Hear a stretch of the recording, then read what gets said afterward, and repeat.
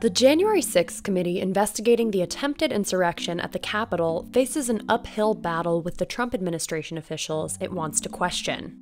This is the House Select Committee that is tasked with investigating the insurrection on Capitol Hill that happened on January 6th while Congress was certifying or attempting to certify the electoral results of the 2020 election won by Joe Biden. The Select Committee is composed of 7 House Democrats and 2 Republicans. So far, 4 former Trump administration officials have been subpoenaed: Steve Bannon, Mark Meadows, Kash Patel, and Dan Scavino. There's a lot of resistance to these subpoenas as individuals claim that they're protected by executive privilege rules that are meant to protect conversations with presidents. For example, Bannon's refusal to comply with the subpoena resulted in a committee vote to hold him in criminal contempt of Congress. We believe Mr. Bannon has information relevant to our probe, and we'll use the tools at our disposal to get that information. The full House of Representatives voted the same way as the committee.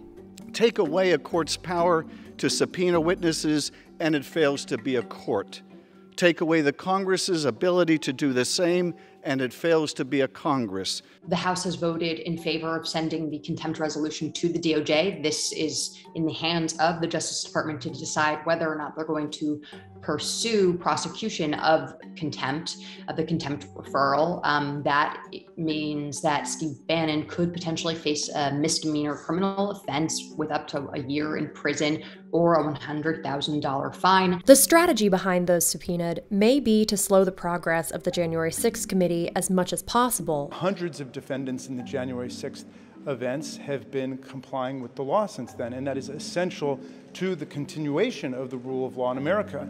But there's no exception for presidents, much less former political cronies of the president. The legal battle that unfolds from this lack of cooperation drags out a timeline that the committee may not have. They are on a time crunch. They're trying to get this done as expeditiously and as quick as possible. With the midterm elections coming up, Republicans could retake the House, and because the January 6th committee was established on party lines, it exists at the discretion of whichever party is in power, meaning the Democratic established group would likely dissolve in a Republican House. Some legal scholars have said to us that even if the DOJ does decide to prosecute this contempt referral for Steve Bannon, that still could take quite a bit of time. It's not necessarily faster. So there's a lot of TBDs there, and we're trying to keep track of all of these witnesses and these people of interest to the committee as closely as possible.